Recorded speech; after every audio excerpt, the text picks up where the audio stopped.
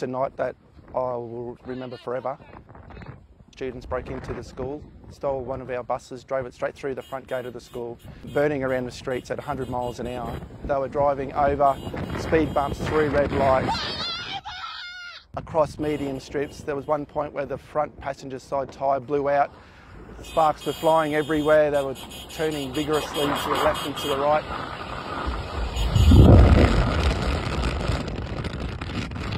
All the kids scattered out of the bus. The bus ploughs into a tree and the kids scatter into the night. Desperately lucky that no one was hurt or injured. And remarkably, those students in that bus came to school the following day. The nature of the chase and how dangerous it was and the speeds that were reached, it was, at any moment we were all thinking the worst, that there was going to be an event which was going to change everyone's lives forever. That night shook us all up.